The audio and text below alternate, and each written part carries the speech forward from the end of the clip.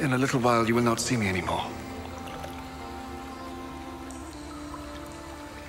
And then a little while later, you will see me.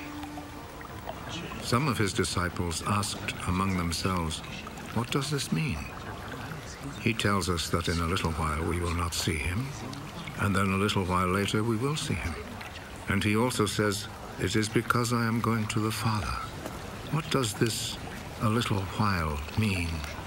We don't know what he is talking about. Jesus knew that they wanted to question him. I said, in a little while you will not see me. And then a little while later you will see me. Is this what you are asking about among yourselves? I am telling you the truth. You will cry and weep, but the world will be glad. You will be sad, but your sadness will turn into gladness.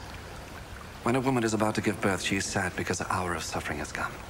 But when the baby is born, she forgets her suffering because she is happy that a baby has been born into the world.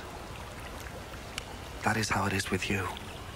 Now you are sad, but I will see you again, and your hearts will be filled with gladness, the kind of gladness that no one can take away from you. When that day comes, you will not ask me for anything. I am telling you the truth. The Father will give you whatever you ask of him in my name.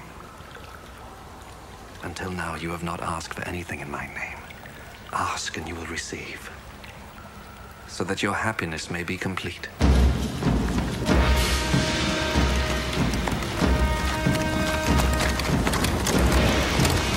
I have used figures of speech to tell you these things.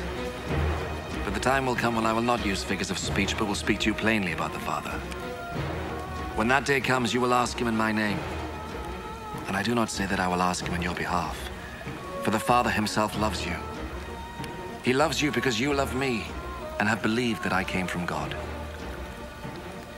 I did come from the Father, and I came into the world. And now I am leaving the world and going to the Father. Then his disciples said to him, "Now you are speaking plainly, without using figures of speech. We know now that you know everything. You do not need to have someone ask you questions. This makes us believe that you came from God." Do you believe now? The time is coming, it is already here, when all of you will be scattered, each of you to your own home. And I will be left all alone. But I am not really alone, because the Father is with me. I have told you this so that you will have peace by being united to me. The world will make you suffer, but be brave. I have defeated the world.